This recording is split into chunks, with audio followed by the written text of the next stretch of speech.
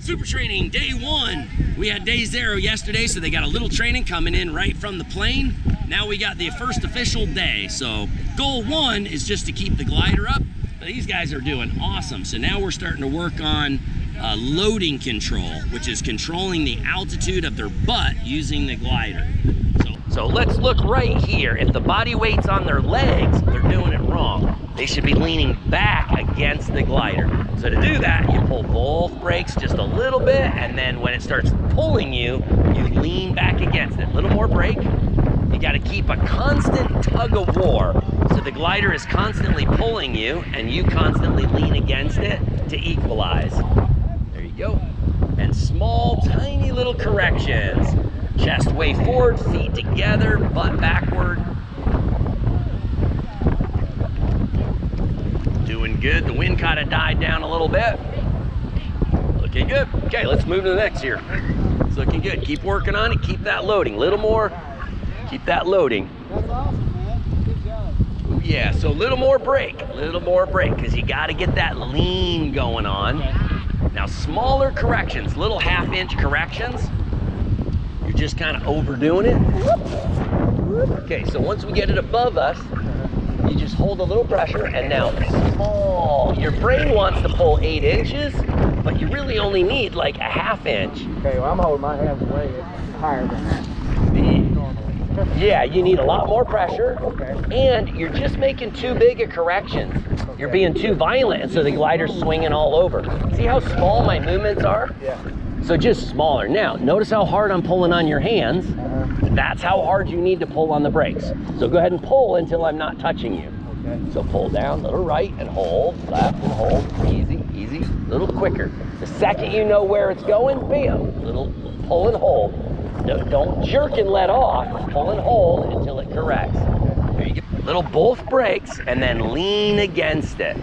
The most important training is actually that leaning. Because keeping it up, you could do that for 1,000 years, but that's not what prevents a collapse. What prevents a collapse is your body leaning and maintaining a constant loading and tug of war with the glider. If you was riding, say, a trike, how would that apply? It's exactly the same and even more critical. Because when you start with a trike, the glider's gonna wanna first overshoot you. That's loading control. If you feel those brakes go to 0 pressure, you know you're about to get your butt whooped, and so you have to immediately get that pressure back. So it's all about maintaining a steady pressure on these brakes, and that is exactly what a trike is gonna need. Because if you let that glider unload with a trike, it gets even more violent. The brake pressure goes to 0, bam, that's when you're gonna take a collapse. Then it'll fall behind you, open, and rip you right over backwards. So it's critical that we get that leaning going on. And once you get that, then you'll pretty much never take a collapse in the first place, because you'll have the reflexes to maintain that loading.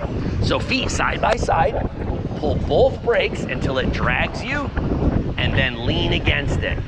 Now, you don't need to carry your entire body weight, just leaning, so your body weight isn't straight up.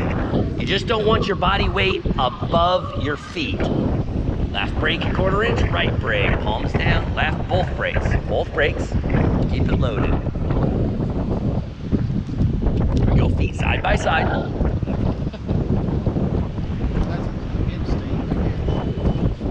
There you go, both brakes, see how you're falling backwards? Yeah. Anytime you're falling backwards, you gotta stop your body with brakes, not your feet. So don't catch yourself with your feet, catch yourself by pulling brakes and bringing your body to a stop. Okay, both brakes, about another inch. Pull both brakes, load it. Stop staring straight up. Relax, left, right brake, right, left, 1/4 inch small. You pulled like 3 inches, so get it down to ½ inches. 1/4 inch of right, left, right, small, both brakes, lean against it. Lean feet together, side by side, lean that butt against it. Little both brakes. There you go, left, smaller correction. So you pulled like 7 inches, and so you're over-correcting and it shoots off the other way, and you're just doing a pendulum. You're a metronome, ding, ding, ding.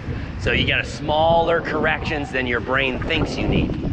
pull both brakes and lean against it. Both brakes. There you go, small corrections. Left brake, quicker, quicker, you just moved too slow. Feet together, you're doing the splits. Right, okay, little smaller corrections, you're making too big. Left brake a ½ inch. Right hand up a ½ inch. There you go, and right brake a ½ inch.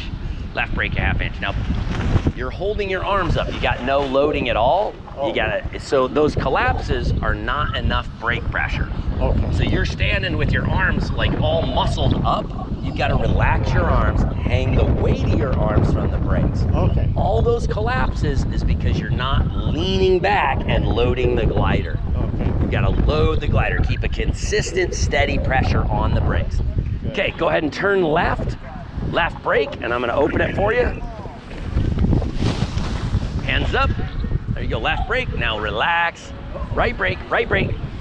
Don't stumble around, just wait and walk smoothly. There you go.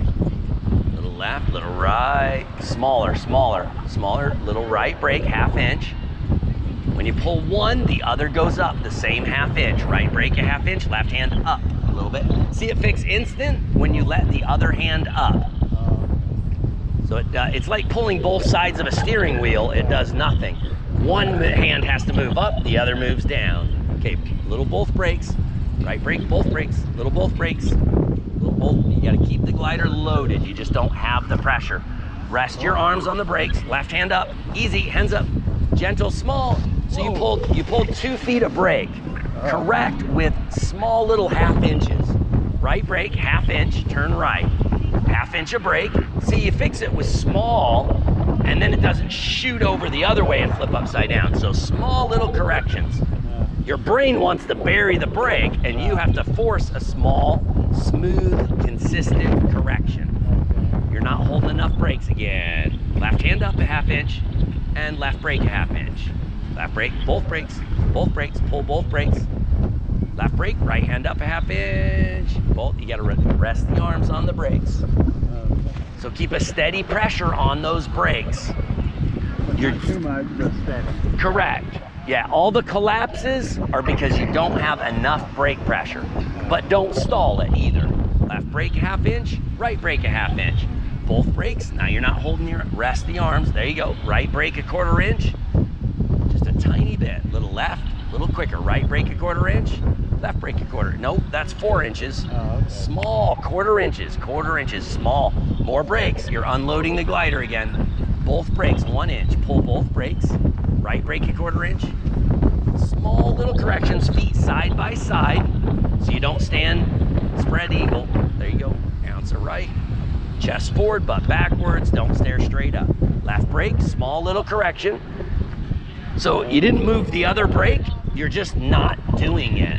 When the glider goes that way, you pull one brake and the other brake goes up the exact same amount. So you pull right a ¼ inch, left hand goes up a ¼ inch.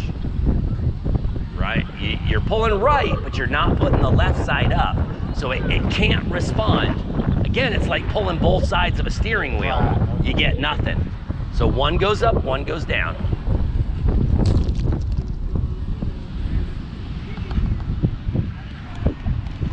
Make the correction. ¼ inch of left until it responds. There you go. Both brakes, you're just not loading the glider. So that collapse was not enough brake pressure. Keep her loaded, keep her loaded. Left hand up, left hand up.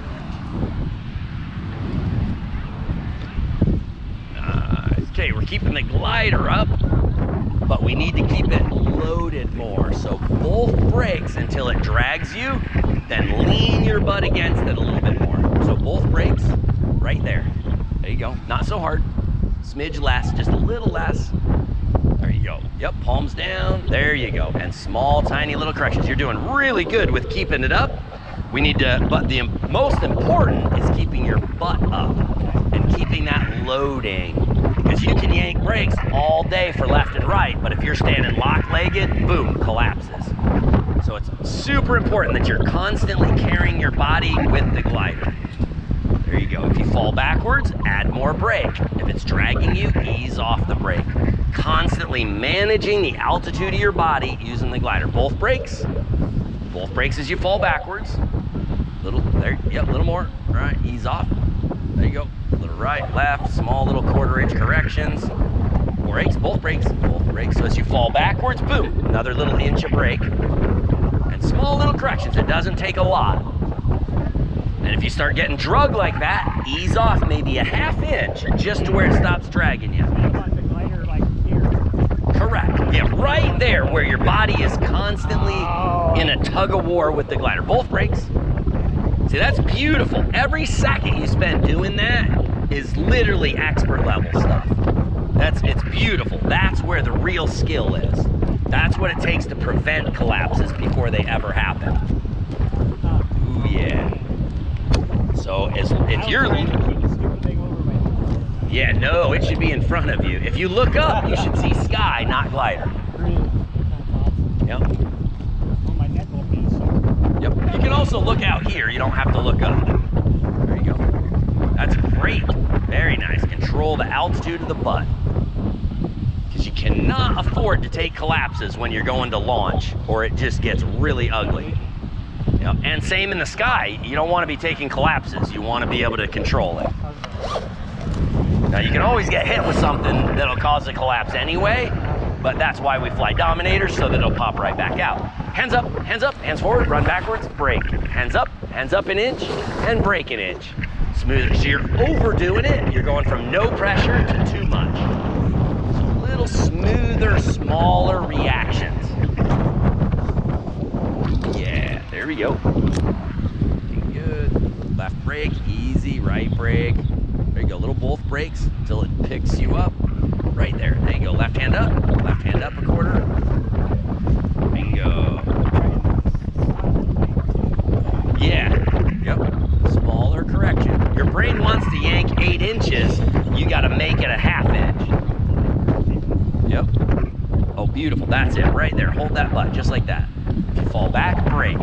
Brake. Both brakes. There you go. Lean against it. Lean. Get that lean going on. It doesn't have to hold your whole body weight. You just have to lean. Beautiful. Doing great, man. Doing great. Super great. Yeah. Oh yeah. That's beautiful. That loading control is everything. That's what saves lives. People taking collapses is because they just simply never learned how to load the glider properly. And that's a skill you got to learn from the ground, not from the sky. Super critical that you learn that. But it takes 25 to 60 hours to really learn how to control a glider. 25 to 60 hours, where almost every other school out there, you can't even call them schools, you're getting between 0 and 3 hours. Not 25 to 60, 0 to 3. So that you train somewhere other than super training, you absolutely will not have actual skill with the glider. So very, very important that you get real actual control of that glider that comes from real actual training. Buying training is all about buying skills. So when you're looking for an instructor, you want to look very closely at the skills of the students that they're training. If they can maintain, see how his butt's leaning? That's what we're looking for. If they're not doing that, if they're standing lock-legged, they're literally doing it wrong and backwards. So let's go to the next guy. Let's get her done.